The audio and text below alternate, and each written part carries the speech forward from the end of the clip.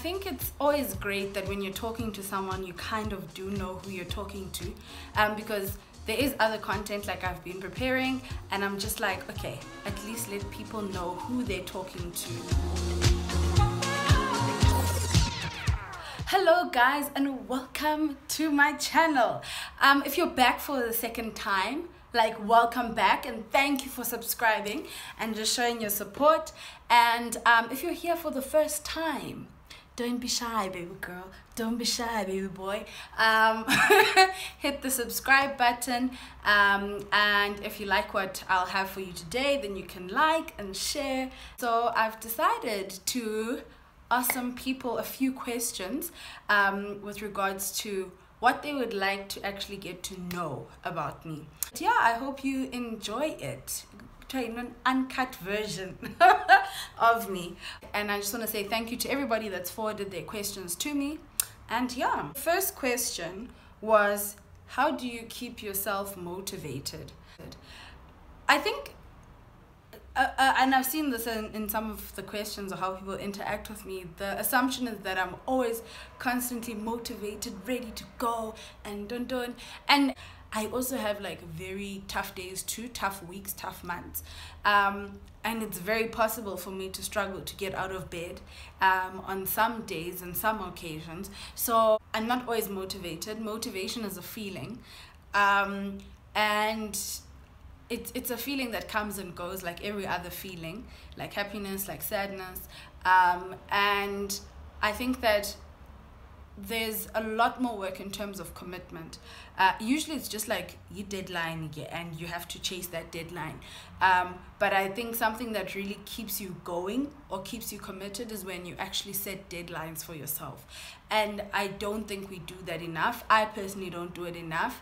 But I also do watch a lot of like personal mastery, read a lot of personal mastery, and also just talking to good people as well. I think that also helps with keeping me motivated. Yoo-hoo. Number two, what are your favorite reads and why?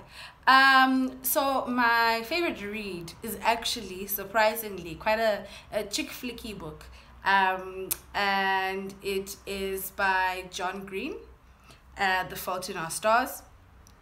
And I think people will always think like, oh, you probably read like certain type of content or whatever, but I absolutely loved that book.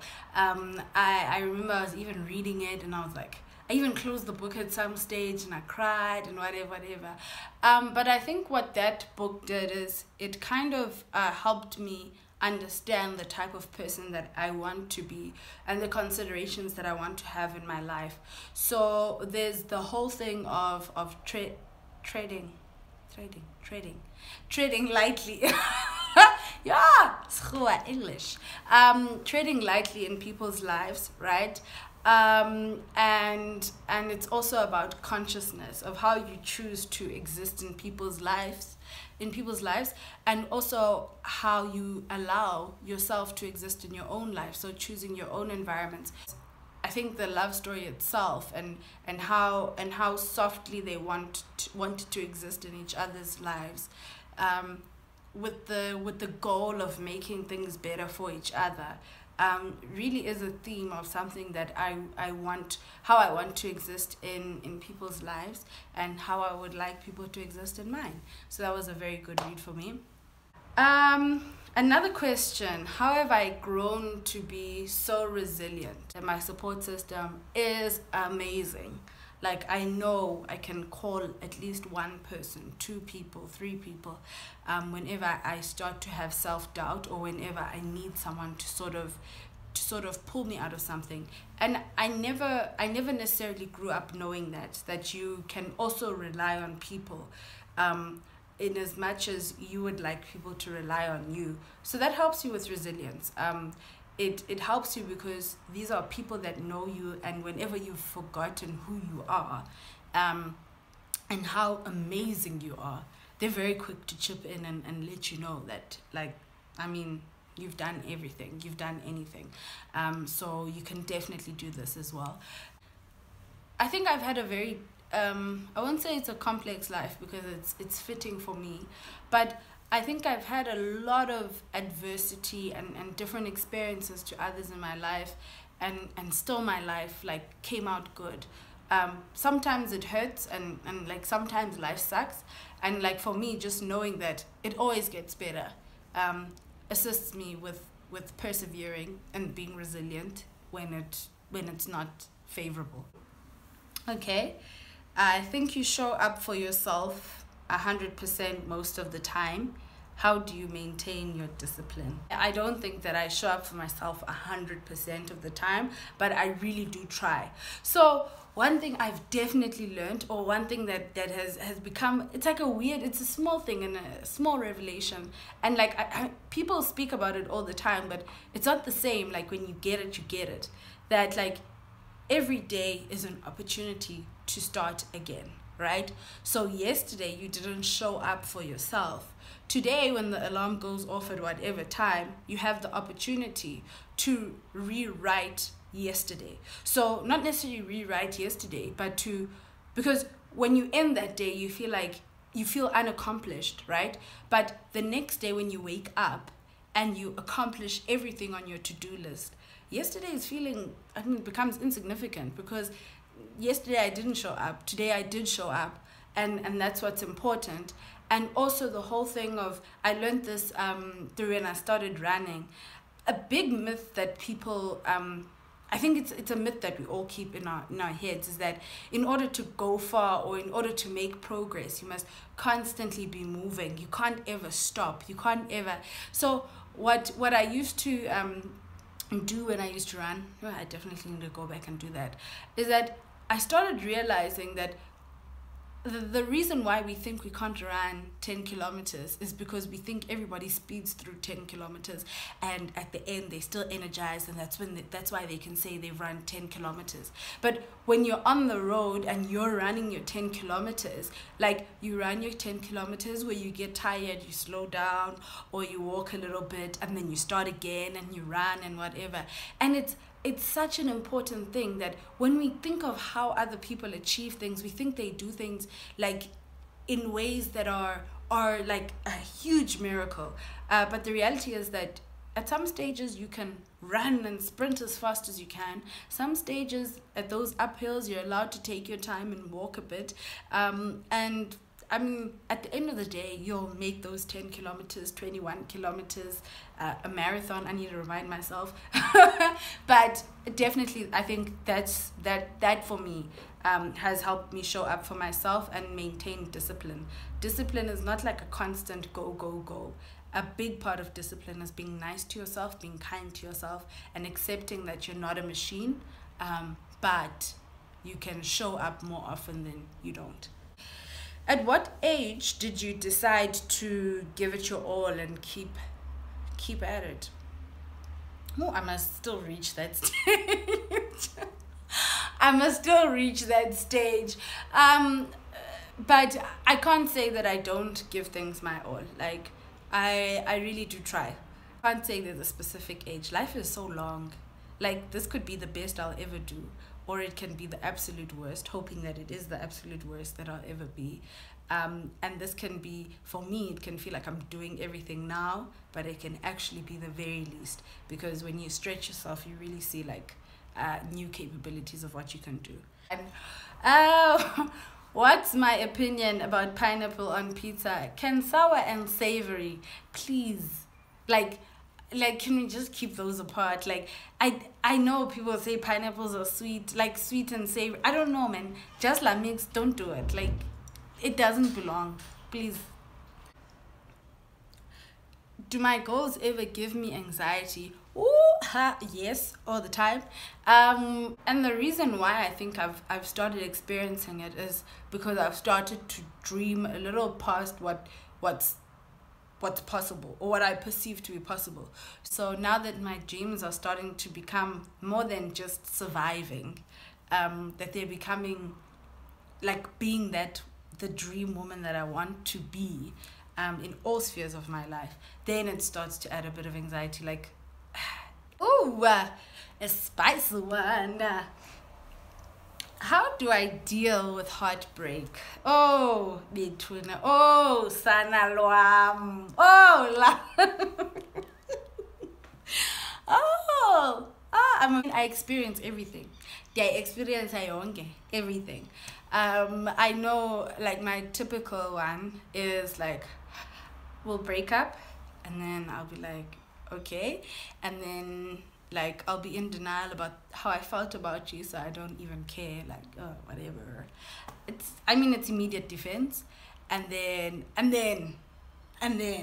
when I start to get back into being me, then it's the emotions. Like, maybe like things will work out again or whatever. Like, whatever.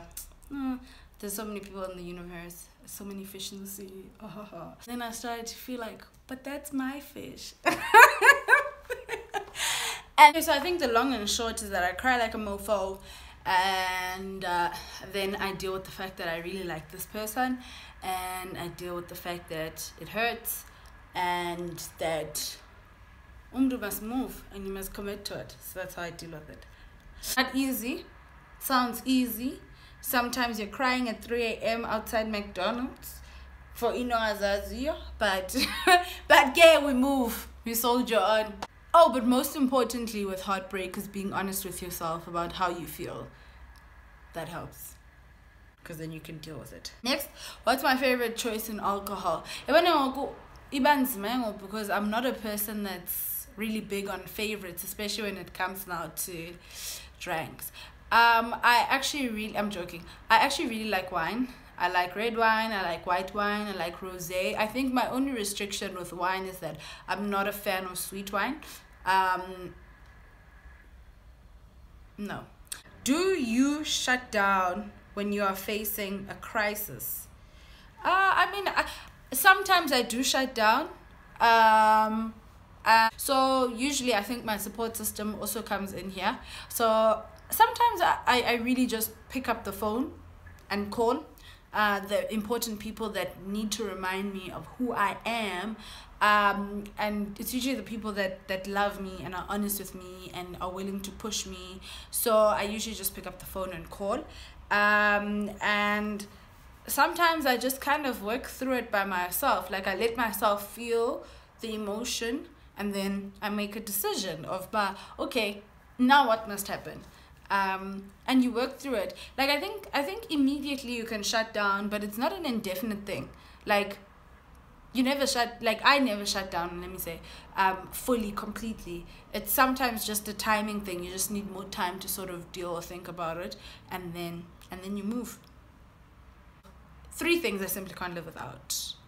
It has to be my cell phone, because I spend a lot of time alone, and it's like my main contact with people, whether it's people I love or people, like, it's just my main contact with people. I need my cell phone. Number 2 would be people that I love, right? So I can't, like, it might not necessarily be the same, it won't necessarily be like the same cohort of people, but at all times, although I genuinely wish it is, but like, I just need to have the people that I love. What that composition looks like is something else, because what really does drive me or really makes me like believe in life is the ability to love others and the ability to be loved. So I really need people that I love. And number 3, what else can't I live without? I can't live without God and spirituality. And the reason why I say this, I don't need a reason to say it, but like, I genuinely can't live without God or having someone or something to say thank you to. You can articulate yourself really well. Is it something that you learned to do? If so, how? And firstly, actually, before I even go into that, thank you so much for that compliment.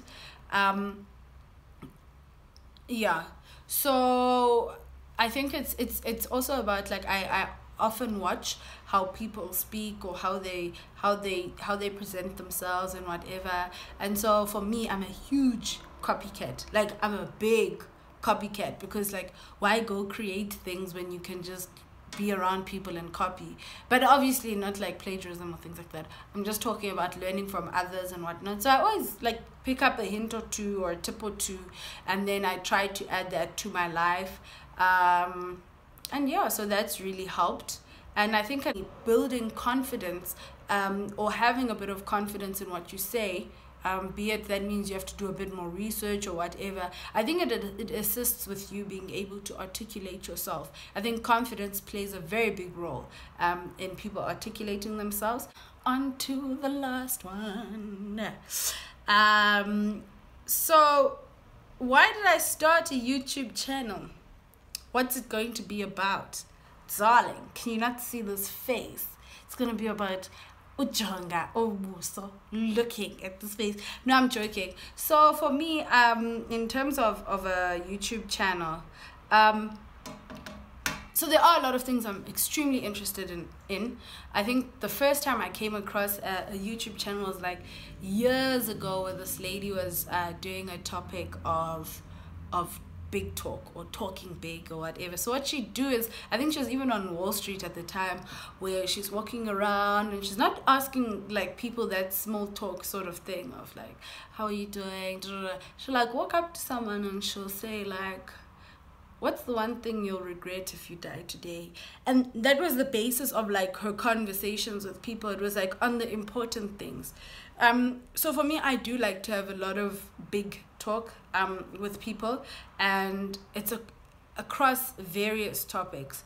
So for me, I thought, oh, this is such a great opportunity, right, to engage with people and have people engage with you, because when you make yourself vulnerable, what it does is it allows people to engage you on topics that interest them as well. So for me, I think that's a big thing with my YouTube channel. Is okay, guys, so that is the end of our questions. Thank you so much for everybody that engaged and sent me a few questions. If there's any further questions that you might have for me with regards to who is this girl, and if there's anything that you'd like to sort of like engage on or just comment on, just comment below. Find me on social media, on my Twitter and Instagram, Q_Mtini. And if you really like this video, give it a thumbs up, and share it with people. And also don't forget to subscribe. Until next time, guys, I look forward to having more of these conversations with you. Bye!